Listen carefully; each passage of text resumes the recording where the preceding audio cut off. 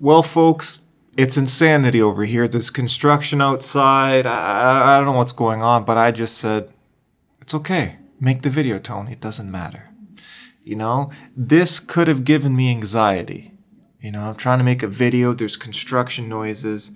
But I just said, nah, I'm not going to let that bother me. So you're going to hear a lot of random noises. They got the radio playing outside. You're going to hear drilling. It's fine. It doesn't matter. Okay? Why? Because this video is on anxiety. And now you're probably thinking, Tony, why are you making videos on anxiety? What do you think you are, like a pharmacist? Well, here's the thing. I got a request to make a video on anxiety. And when you get a request, you make the goddamn video, right? Now, anxiety is an interesting thing to talk about, you know? Because it's really just a head game we're playing with each other, right?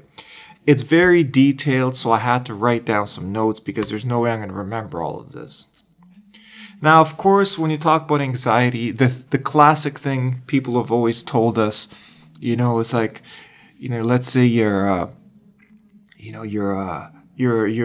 anxiety is something typical like public speaking, and they always say, you know, like, you know, if you're like on stage and you're about to talk or you're playing a song or something, like, tell yourself, oh, come on, what's the worst that can happen, right? That's what people say. Just go out there and do it. What's the worst that can happen?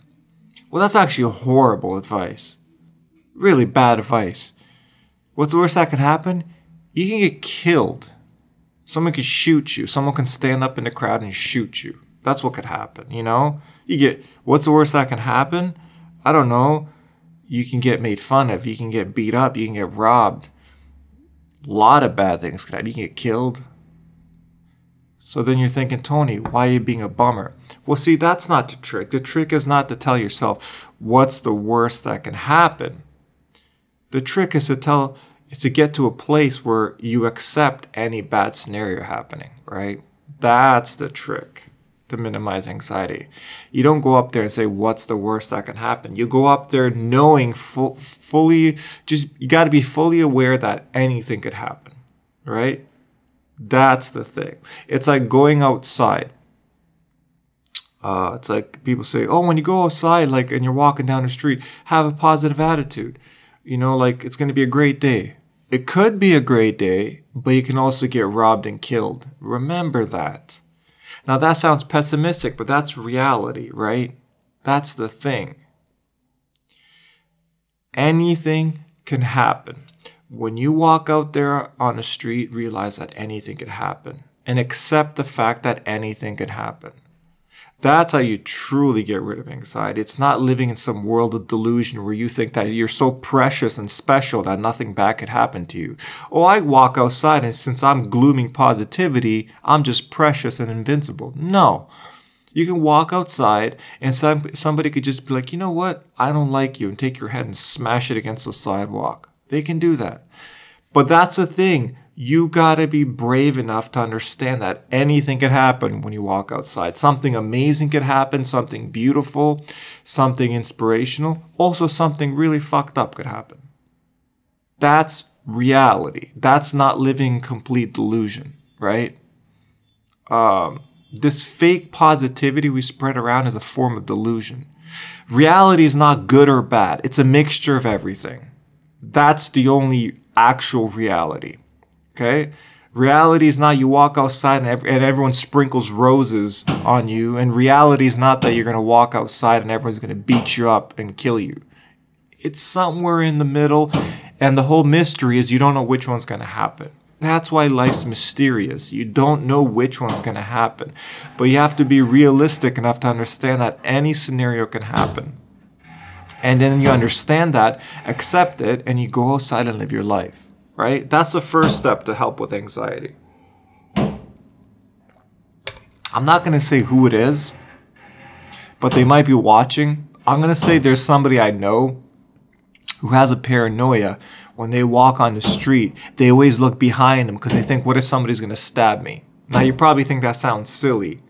I know somebody very well who has that paranoia. These things are very common. And like I said, you have to get to a place where like, no, I'm just going to keep walking down the street. I'm not going to look backwards every 2 minutes thinking that what if somebody jumps behind me and wants to stab me? Just accept the idea that that is a possibility, but you can't be looking back your whole life every 2 seconds to see if someone's going to stab you. You got to just accept that when I'm walking on the street, anything could happen, and you just keep moving forward, right? You got to just keep moving forward. You can't be looking behind you every 2 seconds. That's the first major step to really helping with anxiety, you know? So what else do I have written here? Because I wrote down quite a few notes. Okay, so now what I wrote down here is also the idea of, you know, different things that cause anxiety.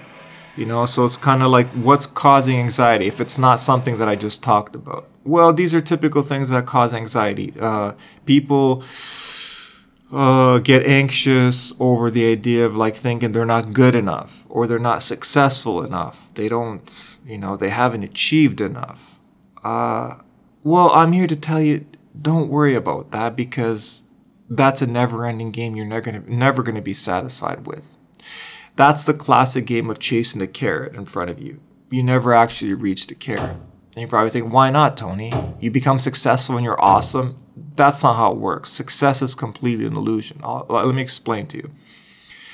So I like making YouTube videos. People love making YouTube videos, and everybody who has a channel, they always dream about this idea of like, one day I'll get 1 million subscribers, and they think that that's it. Well, you know what happens? They get 1 million subscribers, and you think now they're going to be happy. Nope. Once they get to 1 million subscribers, they're terrified of losing those 1 million subscribers. So what they do is like they pressure themselves and they give themselves anxiety and almost work themselves to death to upload nonstop, because they're afraid that now, since they finally have success, what happens if they go below 1 million again, right? That's the thing, because when they have no subscribers, they feel like a piece of shit, and they get to 1 million and now they feel awesome, and then they have to maintain that, because if they drop back down, they're going to feel like a piece of shit again. So it's this never-ending game of like, I need to validate myself with my subscribers, you know? And the second you don't have those subscribers, you're a piece of shit again. So the trick is to understand that you're not a piece of shit when you have 0 subscribers, and when you have 1 million, you're no different. You're no more awesome. You're just a fucking person living your life. Whether you have 2 subscribers or 1 million, you have to still take a shit. You still have to wipe your ass. You still smell. You still do everything. You're just a person. Nothing really changes. People might look at you differently. That's the thing. Because we get our self-worth by how other people look at us. So if people look at us like, wow, you're awesome now, you start believing you're awesome. The idea is start believing you're awesome even before you have 1 million subscribers, and understand that it makes no difference, right? Because if you get your worth on your amount of subscribers, then you're going to play that game forever. Because like I said, you feel like a piece of shit when you have little subscribers, then you get 1 million subscribers, now you feel awesome, and the rest of your life you'll just feel stressed trying to hold on to those 1 million subscribers, because if you start dipping down again, you're going to start feeling like a piece of shit. So it's a never-ending game of nonsense. So there you go. Success doesn't really give you anything. So let go of anxiety to do with that, because that's just a never-ending game of nothingness. The idea is finding self-worth in yourself before you have that quote-unquote success, because you're the same person. You're going to be the same person either way.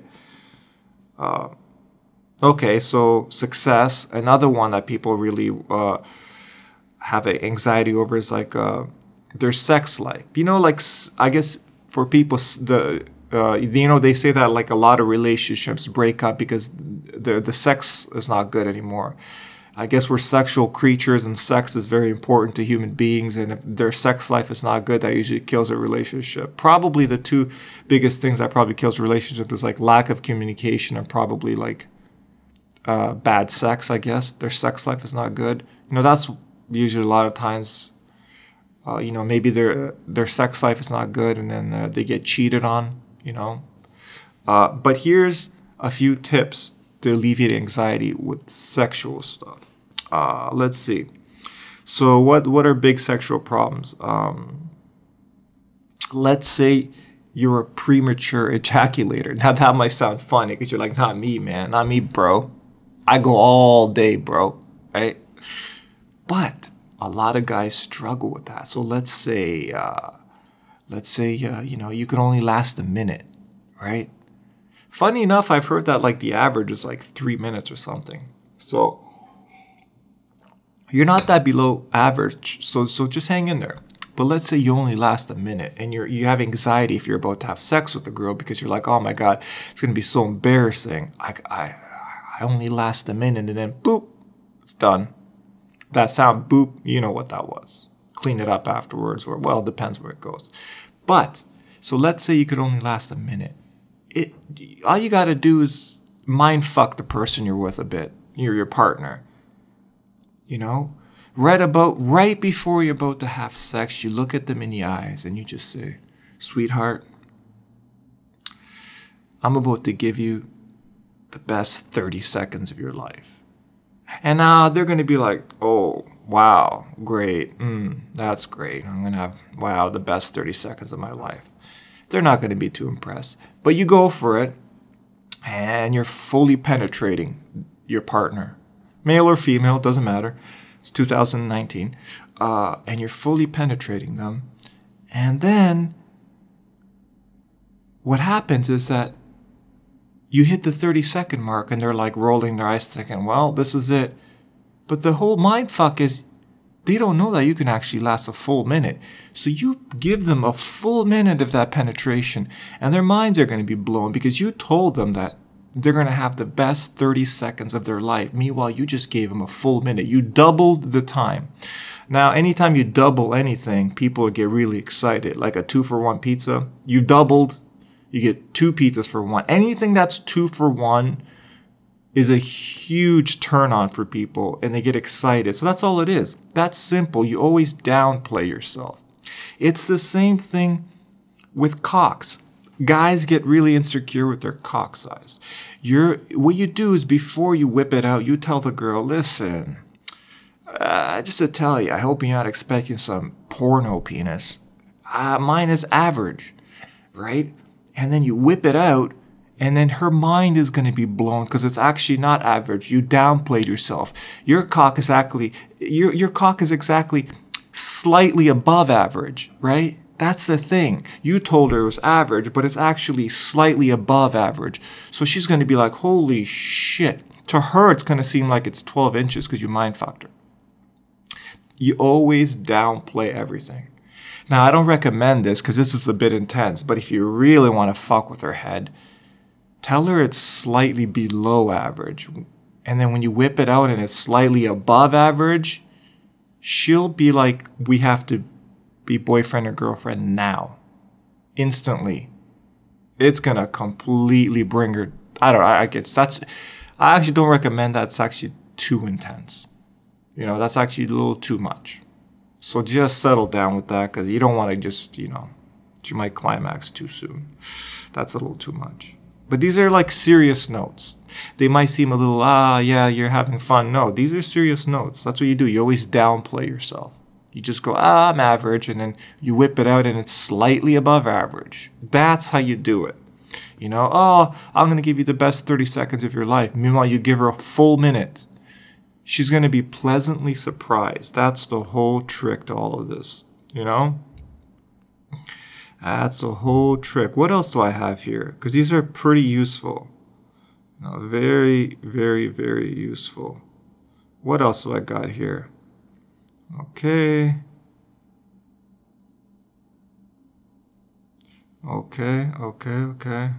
Well, this one is a bit, okay.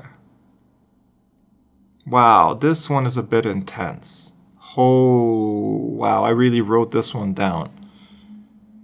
Oh, wow. I don't know how well this one works. Whoo-wee. This one's really long-winded. I'm going to try to get through this. I don't know if I can. I wrote this down. I just read it. It's really long-winded. But let me get through it a bit and see if maybe something comes out of it.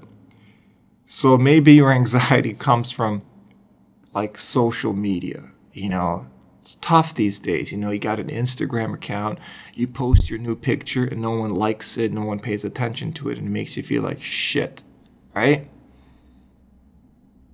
I mean, I wouldn't know because I don't have Instagram. I mean, I don't really have anything. I don't really have much of anything. But most people do, like normal people, right? See, I'm not normal, but I'm fine with that, you know? I just, got to do what you got to do. But for most normal, civilized human beings, they have some sort of social media accounts. You got your Instagram, you got this, you got that. And it feels like shit when you don't get likes and attention.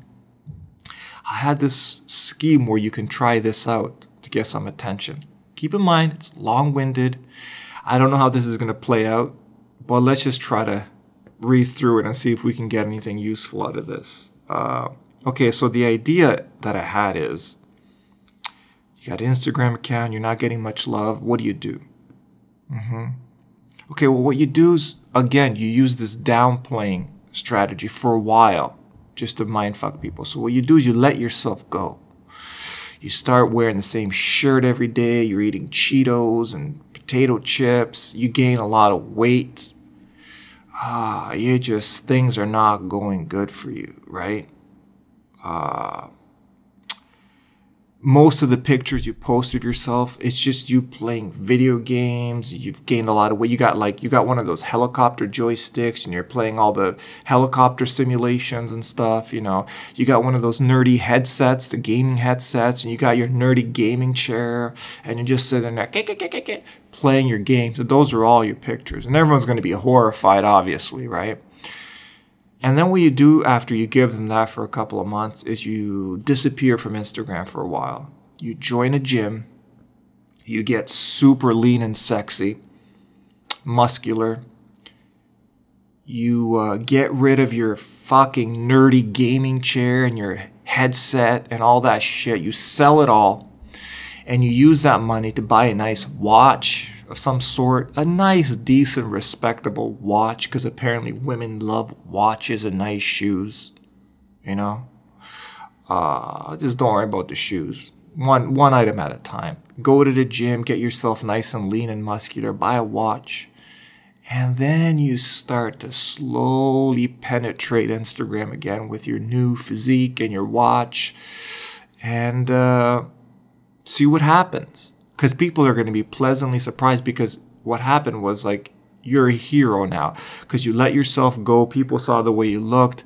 People love those Instagram feeds. The ones that show people's progress when they're doing, when they're losing weight or they're going to the gym. They go into ecstasy, right? Because they see someone else who's lost weight and they went to the gym and they think, well, maybe that could be me, you know?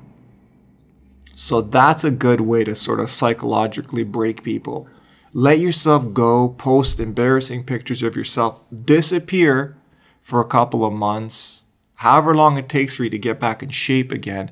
And then you got your nice watch because you sold all your nerdy gaming chairs and stuff. I also wrote here, maybe you can get yourself a nice new haircut, that always helps, I guess. What else do I have here? Yeah, it's a very basic strategy, but it'll work, right? It will work. Let yourself go, become hideous, and then disappear, come back looking great with your watch. You've sold all your helicopter joysticks. No more multicolored gaming chairs. Get yourself a regular black leather chair. No more orange chairs and red chairs. A regular chair, not a gaming chair. And for sure, no headsets, put on a bit like a earbuds or something. No girl has ever been turned on by a dude with a big fucking headset on. It's never sexy. All right? Jesus Christ. Sell all your gaming accessories, your joysticks, your steering wheels. Burn them. It's the best advice I can give to cure your anxiety. What else do I have here? All right. Well, this one, again, this one's a bit, geez Louise. Okay, well, another one is, this one's really like controversial. I don't know. I don't even have to suggest this, but well, I wrote down that, like, let's say your anxiety comes from, like, you have a girlfriend and you're afraid that maybe she's cheating on you. And I said what you should do is beat her to her own game and cheat on her first. But that sounds horrible. I don't even recommend that. That just sounds like really messed up. But I wrote down here, beat her at her own game and cheat on her first. And then when she confronts you on it, you just say, what the hell did you expect? You know, I sold my gaming chair, my consoles. I have this sick watch now. This is my life now. This is what I do. She'll understand. She'll understand, I guess. It's just rough. Guys, be honest with each other. Don't cheat on each other. Guys, girls, whatever's going on, you know? Be honest with each other. And if you like to bang other people, have an open relationship and be honest about it. That's all it is. Honesty is the best policy. Always. So, speaking of anxiety, be honest. When you're honest, you have less anxiety because you have nothing to hide. Huge tip. Huge tip. Stip? No, it's a tip, not a stip. What else do I have here?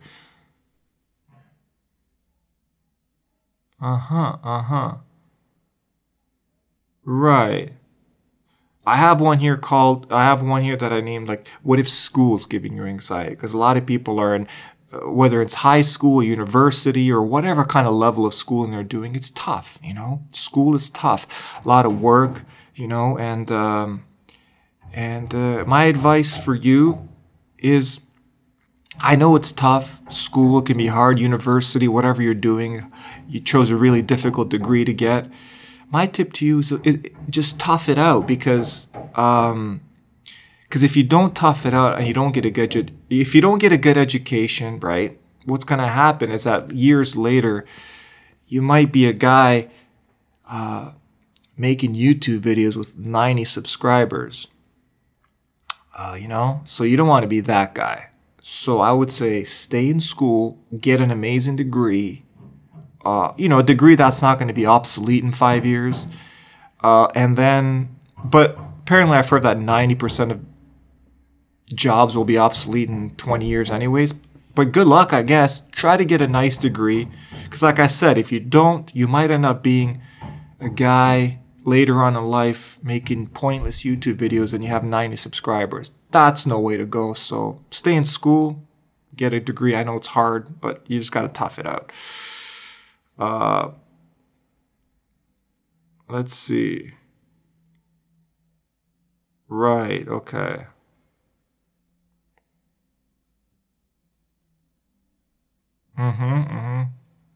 Okay, and that last tip I gave is maybe you have social anxiety. Other people give you social anxiety, you know? Just talking to people in general. Definitely people can feel awkward about that. But just what I wrote down here, just remember, people are just other people. Right? People are just other people. So when you see people, they're basically just another you, right? That's all it is. People are just other people. So the idea is, it's very simple. Talk to them the way you'd want someone to talk to you. You know what I mean? So the idea is, you want to lift people up. You know, make them feel good about themselves, right? That's all it is. And eventually they'll probably do the same to you, right? And if you notice that it's not that way and it's not equal, you're nice and you're lifting them up, but they're kind of bringing you down, that just means you can do better. You know what I mean? Look for something else. That's all it is. Never settle. The trick is to never settle. Because there's always going to be a great group of people out there. That's all it is.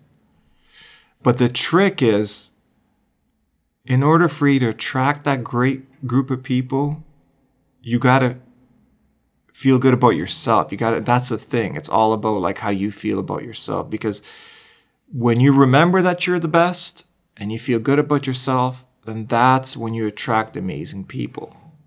So that's it. So the idea is, to never stop being the best version of yourself that you can be. Now, that sounds really cheesy, but it's true. When you feel good about yourself, that's when you attract great people in your life. That's how it works, you know? So that's it. Those are my tips for anxiety. I know it was long-winded and a lot of crazy stuff. Some stuff I don't even recommend. Like, yeah, some of the stuff was a little intense. I don't necessarily recommend it, but it was just, to get the conversation going. And that's it. Hopefully that helps. And that's it. I'll see you in the next video. Take care, guys. Bye.